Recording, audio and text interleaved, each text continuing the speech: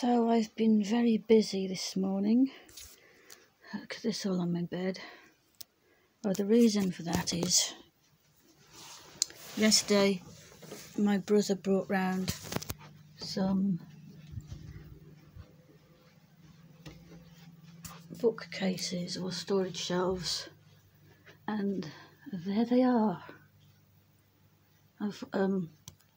He's put some stuff on them yesterday, but I've been putting a lot of stuff on today. All that stuff there's mine, and down there some of my handbags and a blanket of mine.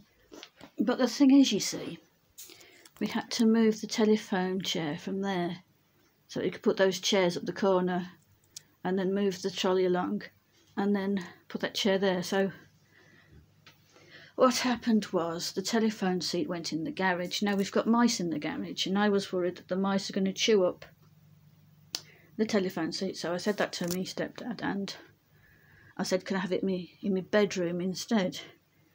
I don't know whether he really understood what I was saying, because when he came down to go to the luncheon club, I asked him when he was going to get the telephone seat out, and he just doesn't understand what I was talking about. But anyway, I managed to get through to him that I would make room for it in my bedroom so that the mice wouldn't get it in the garage. And that is what I've been doing this morning. I've been making room for it. I've put my stool, which was in my bedroom, there. It took me ages to get that in, because it's very hard to get it past all this stuff. I'm going to have to do something with this so that it fits better and I can actually sit on it and do some playing. But for the moment, that can't be moved yet.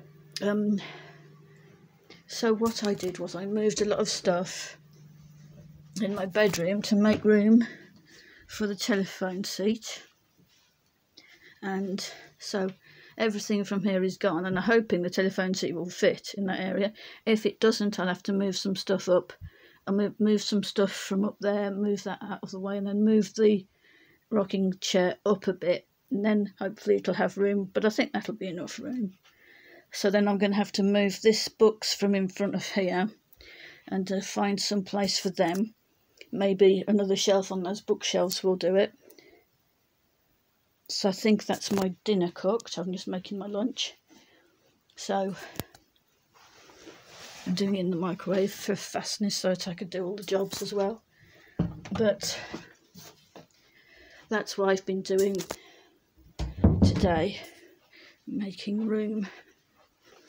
And yes, my dinner has cooked, and now I'm going to have my lunch. So I'm going to have to end this video here. If you did enjoy it, give it a like and subscribe, and I'll see you next time. Bye.